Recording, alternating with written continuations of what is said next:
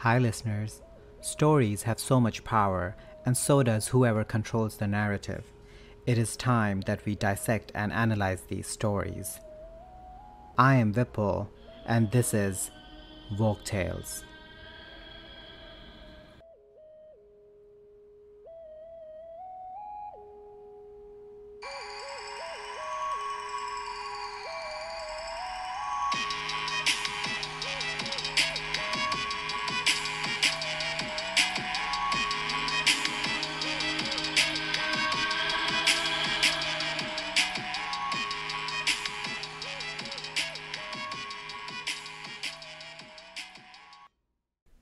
Hi, everyone.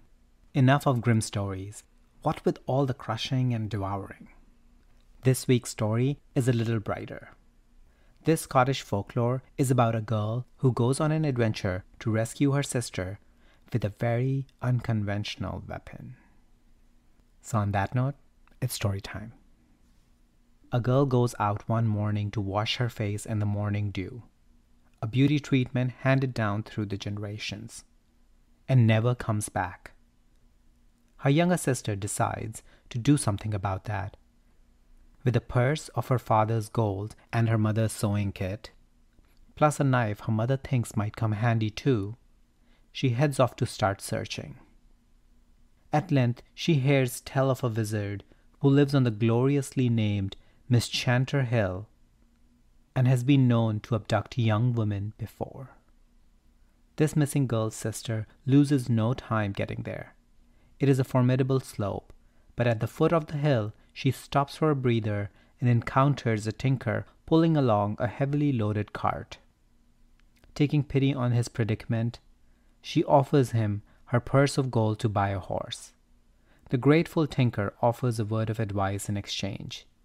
Everything she sees and hears at the top of the hill is not to be trusted, and she'd really be better off going home. She has no intention of doing that.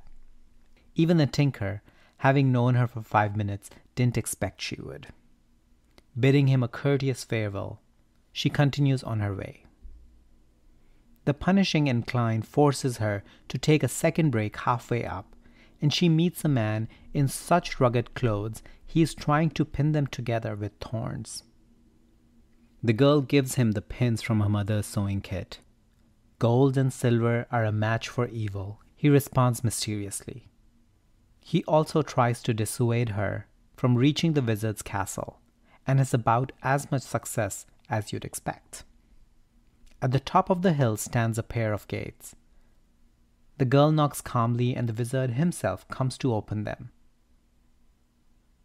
His countenance is visibly evil, but he pretends to be polite. When the girl asks for him to hand over her sister, he tells her to come inside while he looks around.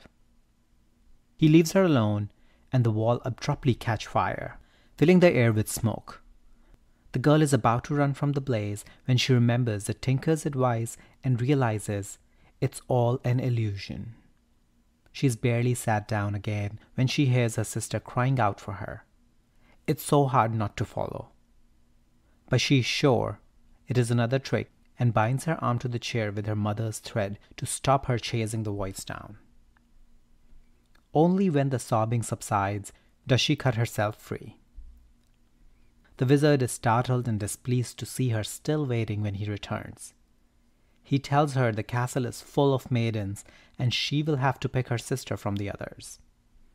The room he leads her to has 7 statues, all alike, one of whom is her sister. Remembering the ragged man's advice, the girl takes her mother's silver thimble from the sewing kit and puts it on the thumb of each statue. When it turns black, she knows it is touching another illusion. When it turns silver again, does she know she's found her sister? "I'll just take this one," she tells the wizard firmly, and the statue is restored to flesh and blood. Seizing each other's hands, the girls make a break for it. The wizard is not prepared to lose so easily. He conjures up a huge wolf and sends it to run them down. But the younger sister spins around with a golden needle from the sewing kit, held out like a sword. When the wolf leaps to her throat, she stabs him between the eyes and he falls down dead. Thank you, farsighted mom. Livid with rage, the wizard flies down in pursuit himself. All the girl has left to fight with is her knife, given with both parents' blessings. She throws it directly into the wizard's heart. As he falls, the castle collapses into a heap of stone and dust, and the sisters walk slowly down the hill. On the way, they meet a beautifully dressed young man, oddly adorned with pins. The wizard laid a spell on me that I'd be mending my clothes with thorns until the end of time, he tells the younger sister ruefully. But now the spell is lifted, and I am a free man once more. Next they see a second young man standing beside a grand coach. You'll not be remembering me, he remarks to the younger sister, and returns the purse of gold. With all the curses now lifted, the quartet climb into his coach and set off for the girl's home. This must be one hell of a road trip, because by the time they get there, the older sister has fallen for the young man with the pins, and the younger sister is engaged to the ex-tinker. I don't think any happily ever after would dare fail her. The end. I'm a sucker for a tough-as-nails heroine, and this girl takes down her enemies with a sewing kit, rescuing her sister because she is awesome. Her mother is also awesome for recognizing that every girl on an adventure needs needles, thread, and a really sharp knife. On that note, bye for now.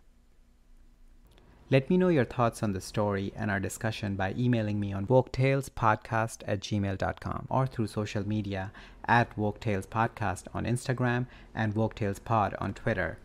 And please rate, review, and like Woke Tales Podcast, and don't forget to subscribe so you can easily access our weekly stories. If you have any story recommendations, or if you want to come dissect and analyze a story with me, give me a shout out on email or social media, because whatever you do, keep dissecting and keep analyzing.